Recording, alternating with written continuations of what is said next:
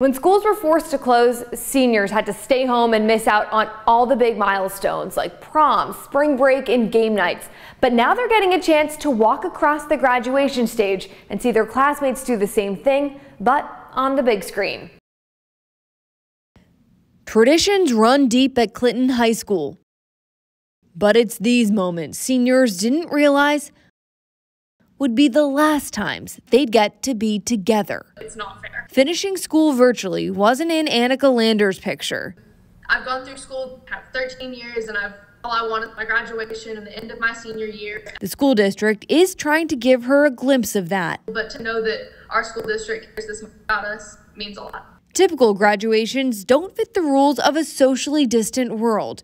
That's why this year, one student at a time will stand on stage, each getting their own ceremony. They get to experience that, their name being called, walking across the stage, receiving the diploma, having their tassel turned. All steps Superintendent Jay Chalk says a production company will film, then edit into a truly memorable video.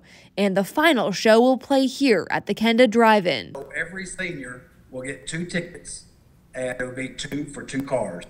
For Principal Tim Smith, it's about giving seniors a feel for the commencement they deserve. It's not normal. They will remember this for a lifetime. It's a way that we can still get everyone together.